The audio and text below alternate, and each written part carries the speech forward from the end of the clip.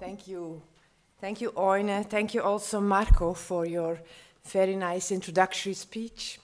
We're very happy to be here, hosted in the wintry Tallinn.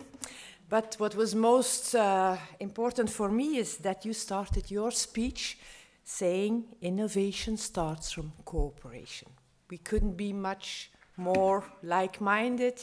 And I had a very nice breakfast with Andrei on the METK philosophy. So we're absolutely on the same line. And this is, of course, very much giving me happiness and a good kickstart to set the scene for everybody. So today we are here to focus on the role of the CAP national networks, or let's call them shortly national networks. And the first breakout session is to get everybody on the same level, and some of you will already be at a certain level, others will start a little bit lower, so to get everybody well understanding what is AKIS and how can national networks strengthen these knowledge flows, which is the big aim of why we have this AKIS strategies and CAP plans. First of all, what does it mean, AKIS? What is an AKIS? It's the organization and the interaction of persons, institutions, and organizations who use and produce knowledge and innovation for agriculture and interrelated fields. This is a definition how it's in the regulation, and this concerns who? The main AKIS players are, of course, farmers, foresters, advisors, researchers, their organizations, their cooperations, NGOs, networks, retailers, media, services, various ministries, because they all produce and use knowledge. And why are we aiming at such a strategic approach for AKIS? Is to have, to make or to build further on a regional national innovation ecosystem by enhancing knowledge flows. And knowledge flows is the main word you have to retain from this. It's all about the knowledge flows between those AKIS players, intensifying them, and of course this will bring along also strengthening links between research and practice. We have an 8-pager written on that on the website, and you have the link here below. Now, AKIS starts with an A, and that's not by accident, and it's also not because we want to see agriculture as the sector alone to focus on, because our A of AKIS really stands for whatever farming and rural activities automatically relate to, meaning also environment, climate, biodiversity, landscape, up until consumers and citizens, food as well as non-food systems, and also the transformation, the processing, the distribution chains. So it's very broad, it's very multi-actor.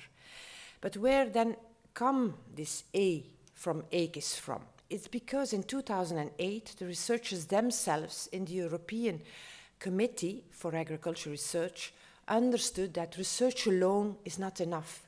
This linear originating of knowledge and innovation made by researchers that would then was supposed to trickle down to the end users, that this system doesn't work anymore. We have to be more interactive, learn from each other, exchange our knowledge, as well the practical as the theoretical or research knowledge, and that's where the AKIS comes from. And for the simple reason of not confusing people, we kept the A, but be aware that it's much broader than the A of agriculture.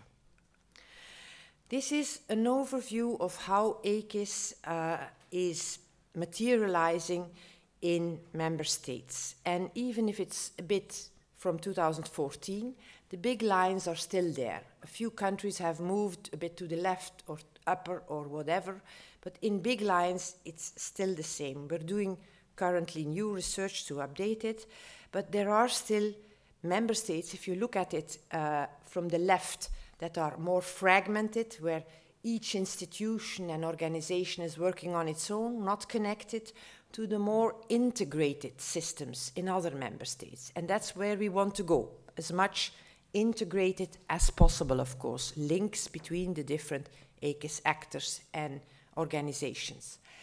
And we have then on this axis from weak to strong and powerful AKISs, meaning having lots of funding, lots of attention within their country for the knowledge and innovation systems.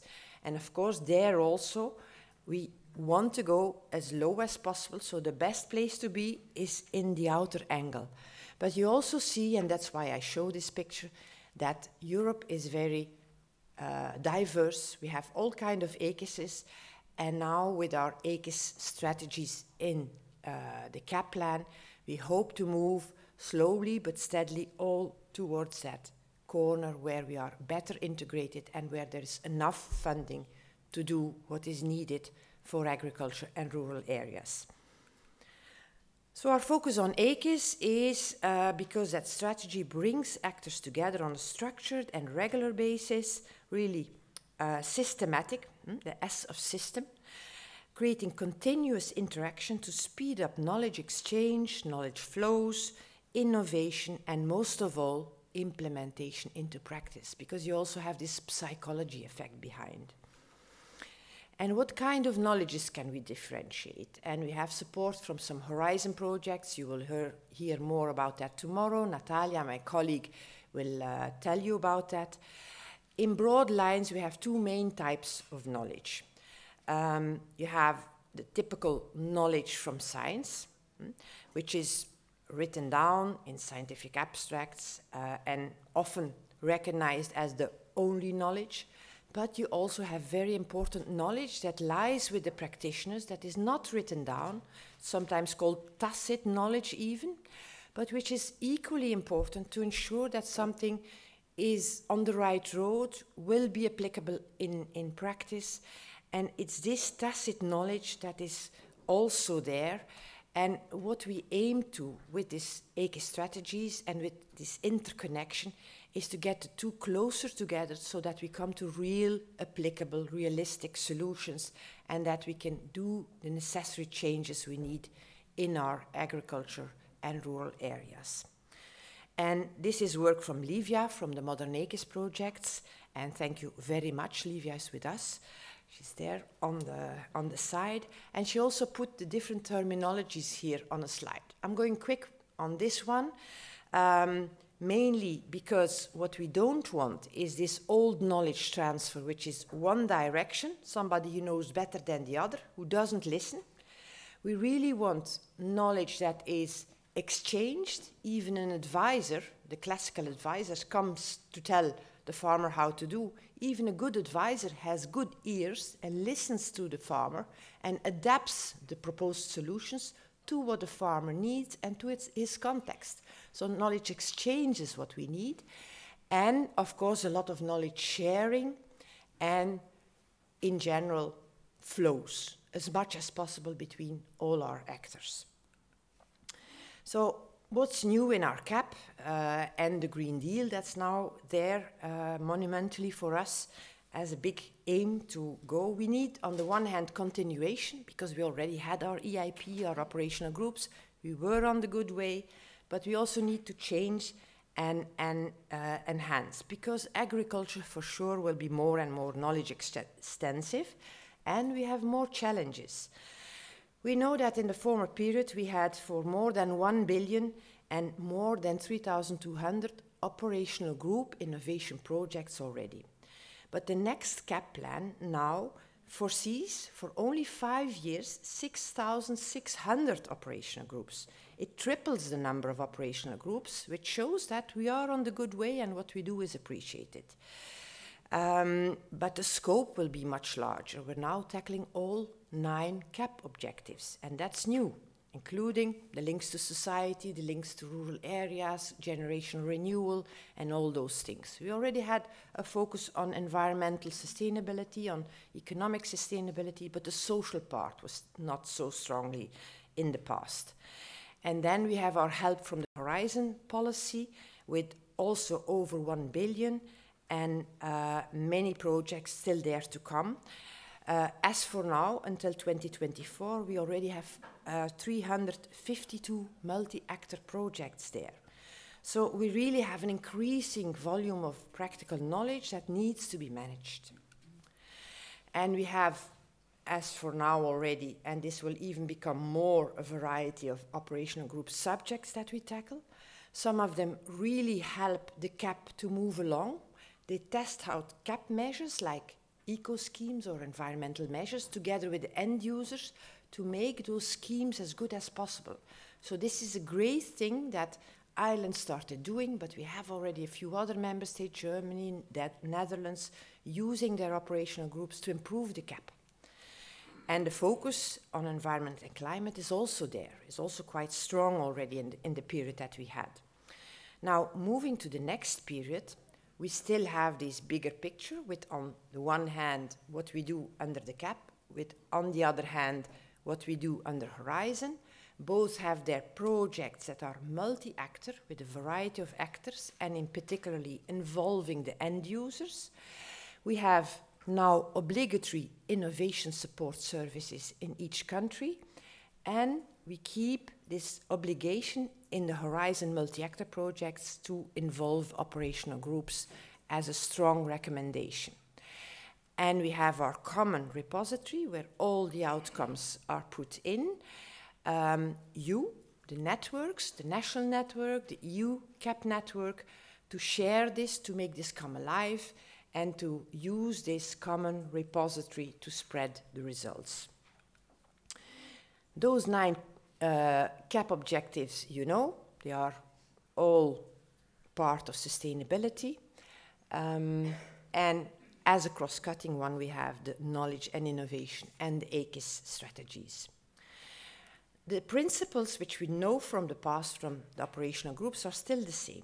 We try to work along the interactive innovation model, which means collaboration, and thanks again to Marco, collaboration between various actors to make the best use of complementary types of knowledge, scientific, practical, organizational, you name it. Any expertise is welcome, depending on the objectives of projects and objectives, in view of co-creating, so everybody on the same level.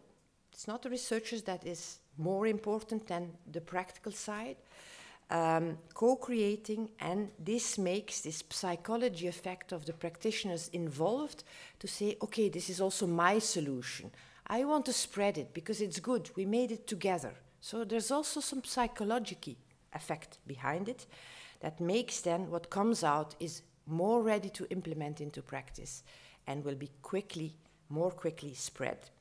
And the network is supporting all that. Here are the legal provisions. I won't bother you too much. They are in the background document, but I have 2 slides pointing out the main ones. On the one hand, for you as CAP networks, there is a sentence in Article 114 that really asks you that you work together with advisors, researchers, within the framework of AKIS on a regular basis, and also ensure that we have better advice and innovation support. And secondly, farm advice is reshaped a lot. We have an obligation now in all countries to have advisors. They need to be visible, shared on a list. They have to be impartial. And also be easily found because they are very needed in all those multi-actor projects and operational groups because they can bring in practical knowledge and they are also very good multipliers. So the advisors shall be integrated within the AKIS and they have to cover all 3 aspects, economic, environmental and social dimensions, and up-to-date technological and scientific information. That's why they need to work so closely together, as you saw in the former slide. And then we also have this obligatory innovation support and an obligation to train your advisors on a regular basis. Now, these rules also have changed a little bit for CAP networks in Article 126, because there's an additional line for operational groups. We ask CAP networks to connect existing operational groups, to make them collaborate, and also beyond the borders, for transnational groups, for instance, and with Horizon. And the legal basis for this innovation support is in Article 15, that's the obligation, but also the recital that is linked to it is recital 15, and that's very clear on saying this also includes that you have to capture the needs and the good ideas. These grassroots needs and good ideas should be brought up into the system and worked on through innovation projects or through networking. And be careful, because you have been already doing a lot as CAP Networks for innovation networking. Innovation networking is mostly done in groups. Of course, you have some one-to-one exchanges also, but innovation support is something else. It's really very individual for the project that will come from it, and it's really starting from the individual owner of the idea and going through the whole work to bring it to an operational group. So don't underestimate the budget and the efforts that are needed. Sweden has a lump sum for that, and that goes from 4,000 for a small project to 9,000 euro for a big project. So this is maybe relatively heavy for networks to do that. But it's very important you work together with those innovation support services. And we still have also networks who do it themselves, but who get then the funding out of the operational group intervention. And we appreciate these synergies, but really you have to understand the differences between the group work and the individual work that brings an idea to a project. So this is a bit in a practical way, an idea from a farmer on an ammonia reducing pig stable, and it's the job of the innovation support service to bring the right people along, a company selling bacteria products, because that was the idea of the farmer, that bacteria could help. Also researchers from a number of institutes, farmers, and they come together into this operational group who had as purpose to reduce with 50% ammonia emissions. And the good news is that they managed to reduce 30% just by putting a little bit of bacteria in the manure. So how an idea from a farmer who looked very well what happened in his stable could come to something very useful. And the farm advisors, as I said, they play a big role, because on the one hand they can capture the needs, they can help to get this project proposal ongoing. When the project proposal is there and it is selected, the next step can start. They can help running the project. Then they can very well disseminate the results. They're in a very good place. They can talk to their other farmers. They can be trainers. They have lots of roles where they can share these results. So this is also something to keep a good eye on, and which should be strengthened in the next period, in this period, sorry. I'm going a little bit quick because my time is limited, but you have everything very soon for you to read on your ease. Now, mainly, everything what I said materializes in two big instruments. You have, on the one hand, knowledge in a hub, often a back office where specialist advisors are linking to researchers and collect all the knowledge in a practical format, and they help then the field advisors. And this is also food for the innovation support services. They can test and see if maybe the solutions are already there and it's not needed, or if they can find something that can help them there from this knowledge hub. So these are two main instruments, and you have more info through all the links here on the slide. Actions for the strategy on AKIS. You can read this on your ease. These are the four main headlines with plenty of examples. Now, two key slides I still have to go through with you. And they are linked to our second breakout group today about knowledge sources and what input for national networks exist to incentivize these knowledge flows. So first of all, we have, of course, all our operational groups existing and coming on. And all these multi-actor projects existing, running, coming on in the future. So make use of all this. It's on the EIP website in a very condensed way. And we're also preparing a big knowledge reservoir under Horizon that will be EU and that will have stronger search functions for you to search. So use this knowledge, connect also with Horizon projects because there's great added value. You have to ensure that you are close in interaction with the Horizon national contact points. So keep your inventory of all your operational groups and of course also your advisors. You saw it was an obligation, up to date. And this is great material then to connect people in events, maybe in training for farmers or for advisors, in peer-to-peer events, in discussion groups, in on-farm demonstrations, on the website, with e-learning, etc., etc. So we're coming to what you usually do, bringing people together, but really with a purpose, to improve and to come to more sustainable agriculture and rural areas. And you can test also these things. Now, for tomorrow's breakout, we look more to how national networks can stimulate knowledge flows across the borders, among the networks, among yourselves, with the Horizon projects, looking for synergies. You don't have to do it all on yourself. If you can use a little bit from here and there, much better. So make sure you intensify your connections with contact points, promote and make your operational groups visible across the borders so that they can link with each other. Follow the Horizon calls and be proactive. But don't forget that also when Horizon projects are up and running, they are still looking for operational groups to come to their events and to join whatever they are working on. So keep an eye on those and give your operational groups and other AKIS actors support to join the meetings.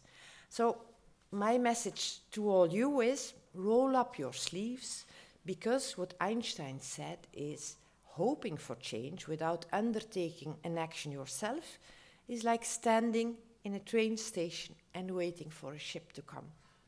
It doesn't happen by accident. You have to really do it. So I hope you go home with this message and with all the experience you will get from your colleagues here today and tomorrow, and start really rolling up your sleeves. I'm going through this because you can all read that. Just draw your attention to the second background document where there's an annex which lists what you as networks can do, how you can integrate advisors, and how you can link to Horizon.